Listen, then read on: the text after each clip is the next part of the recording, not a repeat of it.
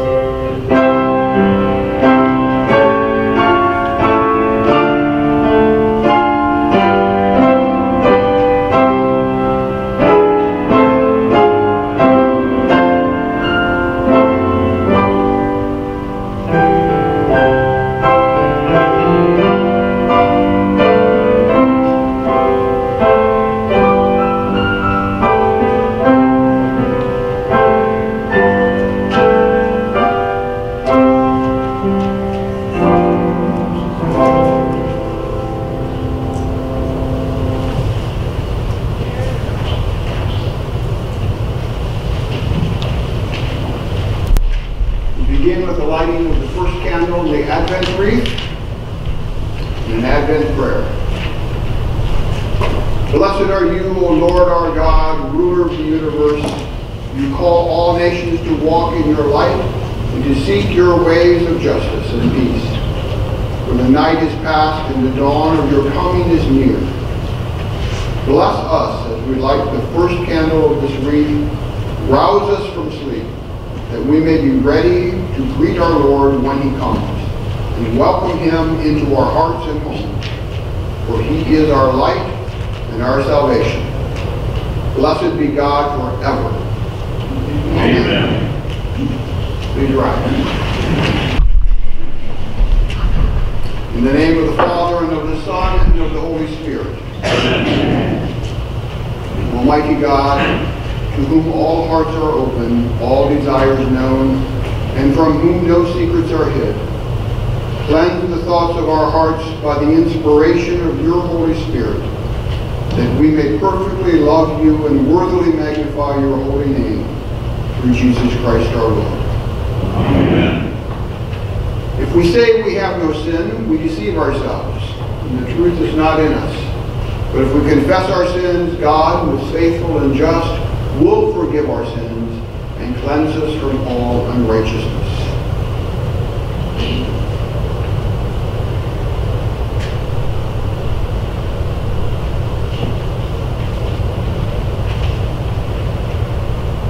Most merciful God, we confess that we are in bondage to sin and cannot free ourselves. We have sinned against you in thought, word, and deed, by what we have done and by what we have left undone. We have not loved you with our whole heart. We have not loved our neighbors as ourselves. For the sake of your Son, Jesus Christ, have mercy on us.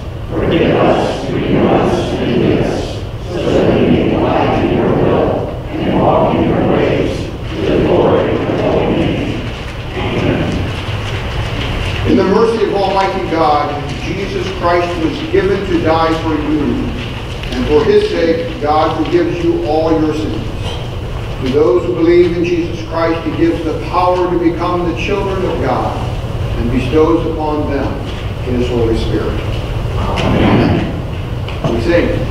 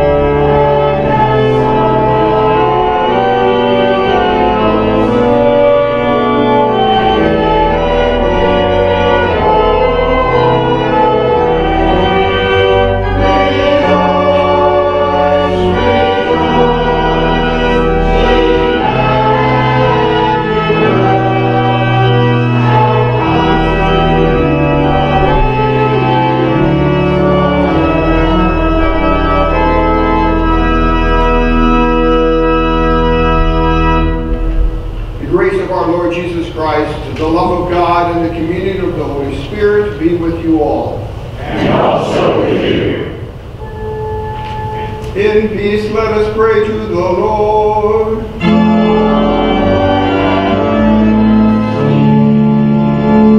For the peace from above and for our salvation, let us pray to the Lord.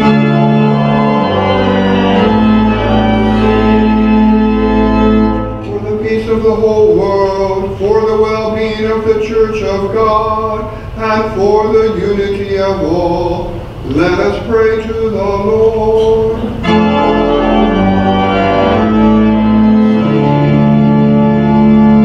For this holy house and for all who offer here their worship and praise, let us pray to the Lord.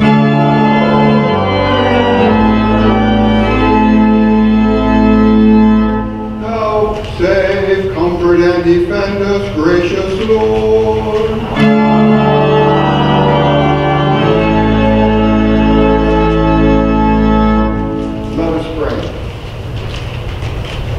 Stir up your power, Lord Christ, and come. By your merciful protection, alert us to the threatening dangers of our sins, and redeem us for your life of justice.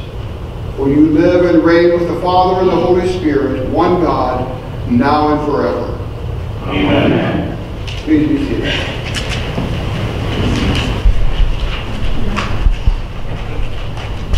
The first reading is from Jeremiah. The days are surely coming, says the Lord, when I will fulfill the promise I made to the house of Israel and the house of Judah. In those days and at that time I will cause a righteous branch to spring up for David, and he shall execute justice and righteousness in the land. In those days Judah will be saved, and Jerusalem will live in safety. And this is the name by which it will be called, the Lord is our righteousness. The word of the Lord. Thanks be to God. We will read the Psalms responsibly. To you, O Lord, I lift up my soul. My God, I put my trust in you. Let me not be put to shame, nor let my enemies triumph over me. Let none who look to you be put to shame. Rather, let those be put to shame who are treacherous. Show me your ways, O Lord, and teach me your paths. Lead me into your truth and teach me, for you are the God of my salvation. In you I have trusted all the day long. Remember, O Lord, your passion and love, for they are from everlasting. Remember not the sins of my youth and my transgressions. Remember me according to your steadfast love and for the sake of your goodness, O Lord. You are gracious and upright, O Lord. Therefore you teach the sinners in your way. You lead the lowly in justice and teach the lowly your way. All your paths, O Lord, are steadfast love and faithfulness to those who keep your covenant and your testimonies. The second reading is from Thessalonians. How can we thank God enough for you in return for all the joy that we feel before our God because of you? Night and day we pray most earnestly that we may see you face to face and restore whatever is lacking in your faith. Now may our God and Father himself and our Lord Jesus direct our way to you. And may the Lord make you increase and abound in love for one another and for all, just as we abound in love for you. And may he so strengthen your hearts in lowliness that you may be blameless before our God and Father at the coming of our Lord Jesus Christ with all his saints. The word of the Lord. Thanks be to God.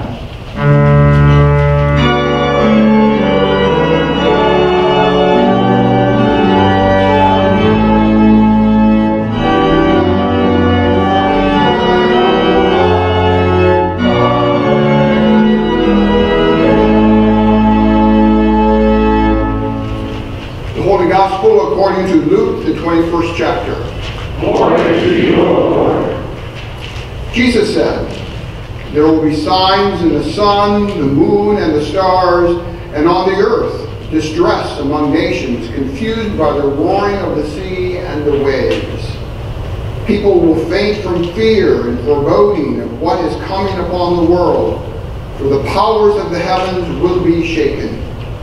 Then they will see the Son of Man coming in a cloud with power and great glory.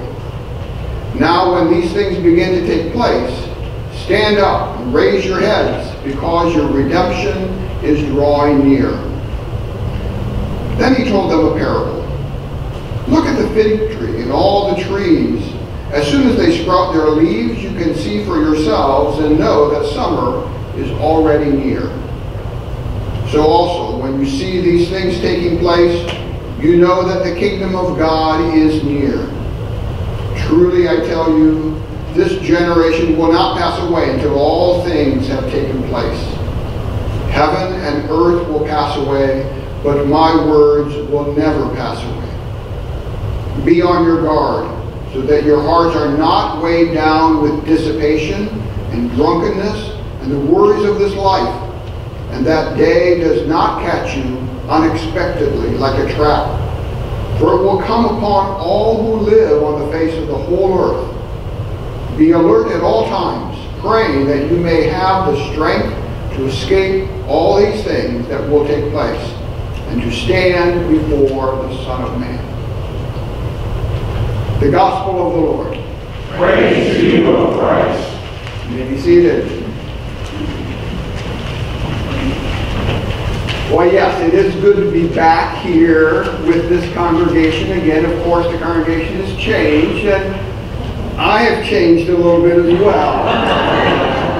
I used to have some hair, and I used to have children with me. I don't know if it was 3 or 4 at that time, but they now have their own children as well. So, the question of this time, of this month, that you will hear, or perhaps you will pose to one another in the days and weeks ahead is, are you ready? And of course we mean by that, do you have all your presents purchased? Have you gone to the store and purchased all the groceries you need to do? Have you baked? Have you decorated? There's a whole list of things that you have to do between now and December 25th. And so that question, are you ready, will be sometimes a welcomed question that you're glad to hear. Sometimes you will dread that question because you know you have a whole lot left to do. And sometimes you just ignore the question because, well, for any number of reasons, you're not interested in responding to that question just now. But I want to ask that same question today with a different slant, a different context that comes from the gospel text we had, which focuses on the return of Christ. Are you ready? And that question is a whole lot more important than deciding what you have left to do before December 25th. Are you ready for the return of Christ? Now, some people, when they hear that question, they're excited. They're joyful. And yes, I am. Come quickly, Lord Jesus. Others will say, no, I'm not ready. And they actually dread the question because they do not want to face the King of Kings and the Lord of Lords face to face. They're not ready. And other people ignore the question totally because they don't think it's real. They don't think that there is a Lord of Lords and King of Kings that's coming back with great power and glory to judge all. But just think about it. Madison Avenue and the advertising departments of every store and chain and every business enterprise in these days coming up before December 25th, they're pulling out all the stops, right? We don't get those big, thick catalogs in the mail anymore from Sears and others, but we do get a few thin catalogs, and we do get lots of emails, we do get lots of electronic communication, television ads trying to get us to spend more money. Well, what if Madison Avenue got a hold of thinking, you know what? This end times thing is real. Let's use that for marketing purposes. So what would the cover of Sports Illustrated show if you were looking at the end times? Game over. Right? And Ladies' Home Journal, an article would be, lose 10 pounds by Judgment Day with our new Armageddon diet. Or Money Magazine, 10 ways to profit from the apocalypse. CNN, world ends, women and children most affected. All right. That's not going to happen. That's not going to happen. But it's nice to think and play with that a bit. So we're looking at the end times today, and that's part of Advent, right? The first Sunday of Advent usually looks at what's coming with the second coming. Now, second, third, and fourth Sundays of Advent, the theme shifts, and we're looking more at Christ's first coming as well. But today we're looking at the second coming. And as you well know, there are 101 different perspectives on the end times. We in the Christian church across many different denominations, and even within the same denomination, within the same congregation, we have different opinions as to what's going to happen first, second, third, or what's going to happen at all. There's lots of different ideas about how we should interpret the biblical passages about the last days. When will the rapture happen? Pre-tribulation, post-tribulation? The rapture will happen, in case you're wondering, this great catching up of the believers that are alive at that time, catching them up in the air to be with the Lord forever. The question is, when will it happen? And will life on earth continue after the rapture? Or will that be the end of everything in one fell swoop? Will believers go through the great tribulation, with that great time of persecution and suffering for the church? Or will they be saved from that and removed before it happens? Will Christ reign on earth for 1,000 years, literally? Or will that be a figurative interpretation of that passage in Revelation? Or will all of this happen together in one grand climactic day that we call the Day of the Lord? That is not what I'm going to talk about today. I'm not going to talk about what we have different from one another of our perspective of the end times. What I want to talk about is what the Bible teaches that all of us can hold fast to, no matter what we believe about the chronology of the end times. There are some things that we all Bible-believing Christians believe about the end times. The first thing that we all believe is that Jesus is coming back. Can I get an amen to that? Yeah, Jesus is coming back. Now, we don't know the day, we don't know the hour, we don't know how it's going to happen, we don't know exactly the chronology of everything leading up to that, but we do believe that Jesus is coming back. Now, he said that he came in humble means the first time. In Bethlehem, a small little no-account town outside of the big city of Jerusalem, little Bethlehem off to the side. Jesus was born in a stable, laid in a manger, and only a few people were really honoring his coming. Yes, it had been predicted in the scriptures for centuries ahead of time, and we even had Bethlehem named in Micah, but only the shepherds came, only the Magi came, Of course, the Magi stopped in and saw the king, and he consulted with all the scribes and Pharisees and the chief priests, and they actually quoted from Micah. But they didn't go. They didn't go. They didn't worship him. They didn't honor him. They didn't believe it was real. So only a few shepherds who had a pretty spectacular announcement, but only they came. We only had a handful of people. Of all the nations on earth, only a handful of people acknowledged that God came in human flesh. But the second coming, how will that be announced? Everyone on earth will see. He will come with great power and great glory, and the whole world will be in awe at the coming of the King of Kings and the Lord of Lords. It's real. It's happening. We all agree upon that. Second thing that we all agree upon. This world is temporary, but God's word is eternal.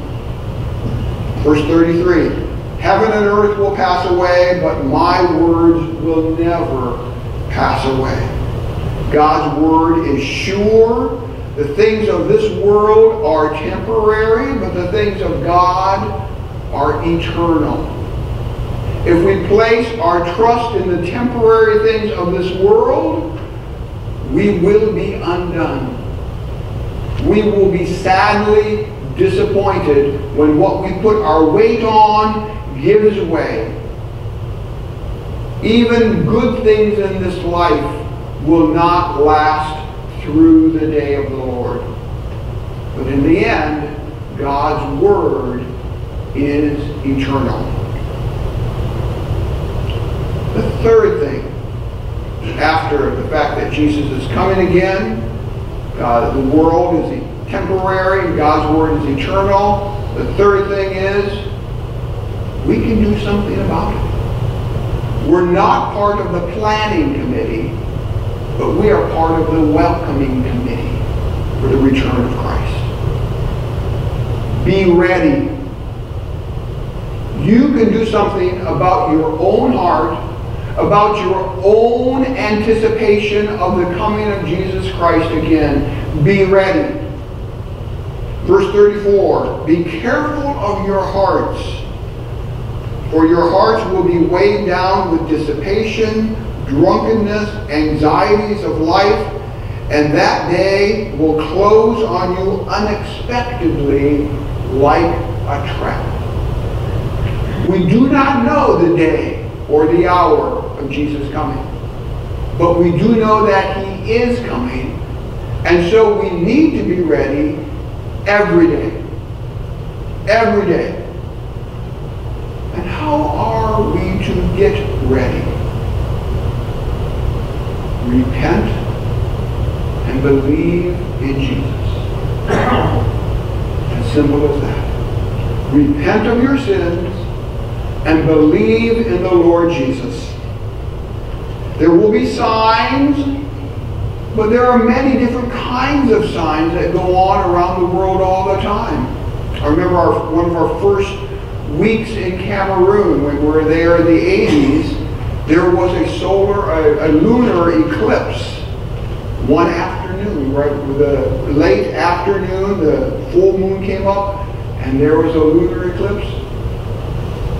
And those people, of course, were not educated in the science of the movement of the sun and the earth and the sun and the moon all lining up together so that there's a lunar eclipse. What did the believers do there? They gathered together and they prayed. And my first thought, as a Western educated person, scientific in my mind of what was happening in a lunar eclipse, was all these benighted people, they don't really know what's going on.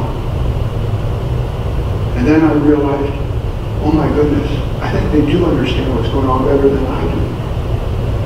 What do they do? What do believers do when something happens they do not understand? They bow their knees, they repent of their sins, and they give their hearts to the Lord Jesus. They preached to me that day that this is what believers should do when things happen in life that are hard to understand. Are there things in our lives that are hard to understand? Why this happens, why that happens? What do? Too often we just complain. We should take our tip from the Cameroonian believers that gathered that day in the face of a lunar eclipse, and they bowed their heads, they repented of their sins, and they placed their trust in the Lord Jesus. There are so many times, I think it's almost every decade, there's somebody that begins to predict a specific day or an hour when Jesus is coming again. And some of them get great publicity, the media picks up on it, and they make a big deal about it. And then, of course, those that were confident of the prediction are greatly disappointed. But Jesus himself and Peter and John and many others have said very clearly that the day of the Lord will come like a thief. You do not know the day nor the hour. No one knows when it will happen, but it will be sudden and it will be sure. Watch out for the weights, the things that are heavy. There's a word here in our text today that I think not many of us would be able to give a definition of unless we look it up in the dictionary like I did. Be careful or your hearts will be weighed down with dissipation. Just in your heart. Can you raise your hand? Can you give a definition for dissipation? Dissipation, according to the dictionary, I looked it up, means being scattered. Having your mind and your efforts and your investment scattered all around, and you are not focused on the things that are most important. Be careful, Jesus says, so that your hearts are not weighed down by lots of different concerns which really amount to nothing, instead of being focused on the main thing in life. You don't be weighed down with dissipation and drunkenness and anxieties of life, things that do not matter. There are some things that will happen this next month that do not matter. Some parts of our celebration do not matter. Some things are sort of marginal. They're good because they build relationships with people. But then there are the things that are very clearly important. And that is focusing upon the Lord Jesus. Giving thanks to God for the great miracle of God deciding to come in human flesh, bear the weight of our sin, and lead us to everlasting life. That is what matters. Are you ready? Not for December 25th. Are you ready for the return of Jesus? Have you repented of your sins? Have you invited Jesus to be Lord of your life and say, thank you, God, for giving me the faith through the power of the Holy Spirit that you are in my life and you are leading me? Yes, I get shivers thinking of that day when it comes. I pray that it's in my lifetime. But even if it's another 1,000 years away, we will see that day. Whether we're here standing upright or it's in our spirits after these bodies have passed away, we will see that day.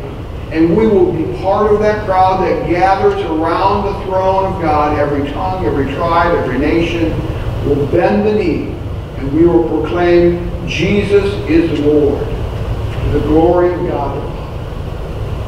I look forward to that day. Are you ready? If you're not, I pray that you will be. Lord Jesus, we thank you for your love. We thank you for the preparation time that you give us to repent of our sins and gather our hearts with you on those things that are most important. Come, Holy Spirit, may everyone in this gathering today be brought up, caught up in you, in Jesus, to be ready for your great day. In Jesus' name we pray.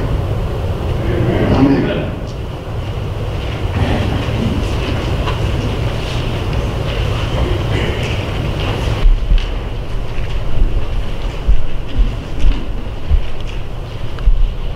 For centuries, the church has confessed its faith in the words of the Apostles' Creed, not written by the apostles, but written in response to what the apostles preached.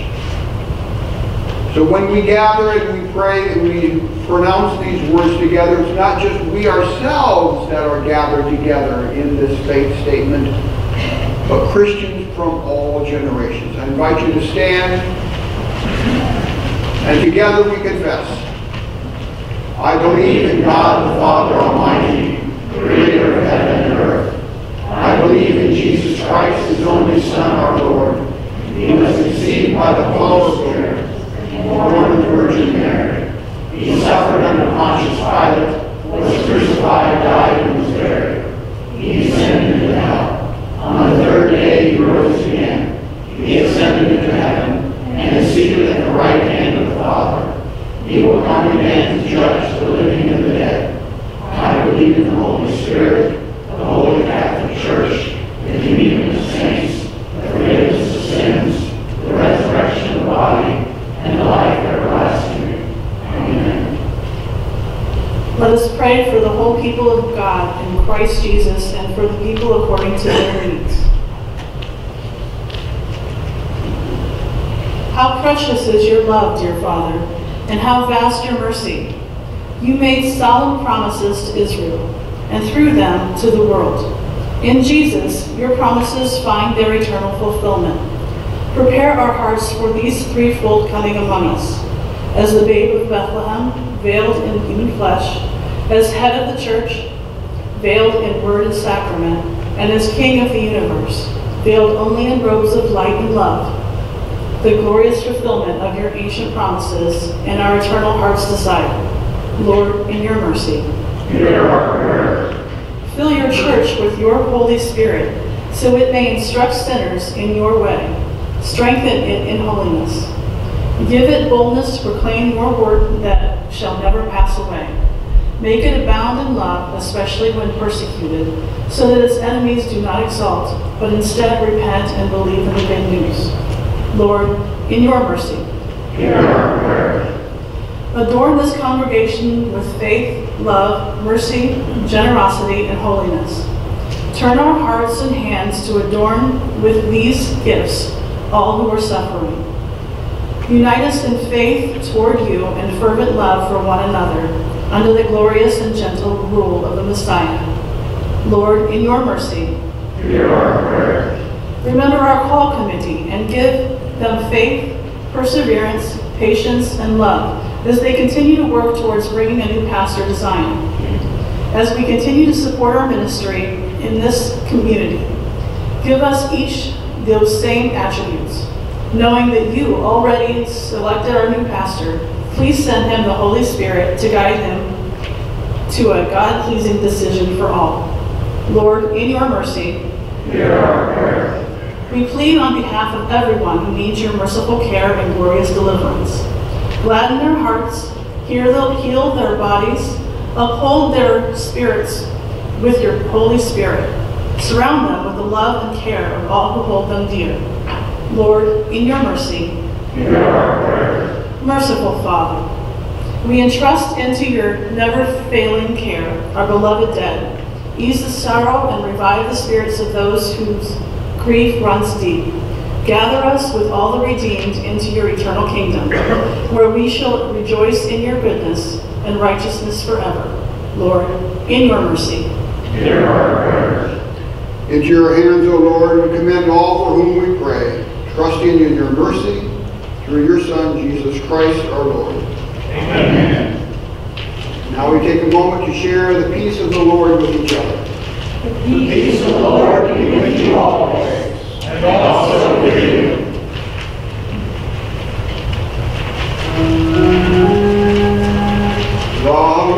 be with you.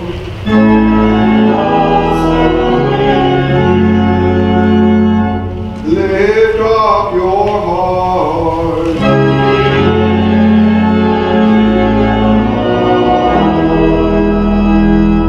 Let us give thanks to the Lord our God.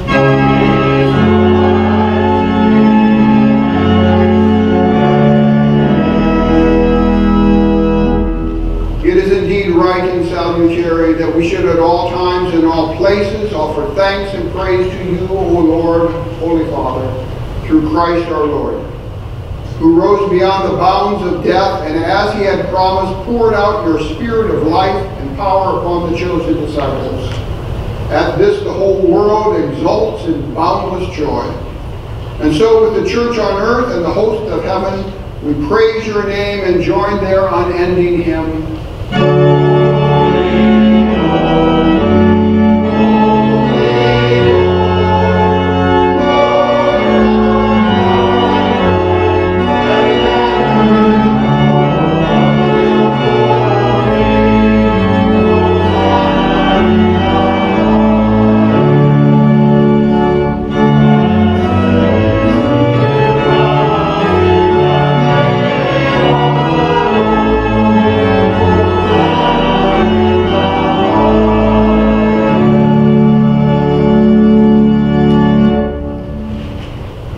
Mighty and merciful Lord, heaven and earth are full of your glory. In great love you sent to us Jesus your Son, who reached out to heal the sick and suffering, who preached good news to the poor, and who on the cross opened his arms to all. In the night in which he was betrayed, our Lord Jesus took bread, gave thanks, and broke it, and gave it to his disciples, saying, "Take and eat, this is my body, which is given for you. Do this for the remembrance of me." Again, after supper, he took the cup and gave thanks and gave it for all to drink, saying, "This cup is the new covenant in my blood, which is shed for you and for all for the forgiveness of sins. Do this for the remembrance of me." Remembering therefore his death, resurrection, and ascension, we await his coming in glory. Pour out upon us the spirit of your love, O Lord, and unite the wills of all who share this heavenly food, the body and blood of Jesus Christ our Lord, to whom with you and the Holy Spirit be all honor and glory now and forever. Amen. We pray as our Lord has taught us to pray. Our Father, who art in heaven, hallowed be thy name. Thy kingdom come, thy will be done, on earth as it is in heaven. Give us this day our daily bread, and forgive us our trespasses, as we forgive those who trespass against us. And lead us not into temptation, but deliver us from evil. For thine is the kingdom, and the power, and the glory, forever and ever. Amen. Come, for all is ready. You may be seated.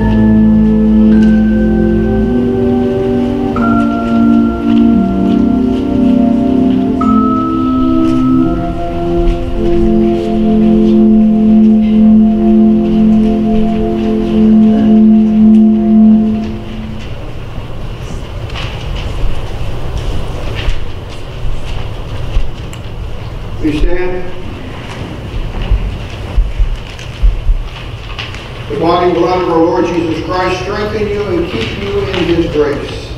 Amen. Let us pray. Almighty God, you gave your Son both as a sacrifice for sin and a model of a godly life. Enable us to receive him always with thanksgiving and to conform our lives to his. Through the same Jesus Christ our Lord. Amen. If the Apostles' Creed dates back centuries, this blessing we are about to receive dates back millennia, the time of Moses and Aaron. And it says in the following verse, "In this way, so you shall place my name upon my people." Receive the blessing, receive the name of the Lord. The Lord bless you and keep you. The Lord make his face shine on you and be gracious to you. The Lord look upon you with favor and give you peace. Amen. Amen.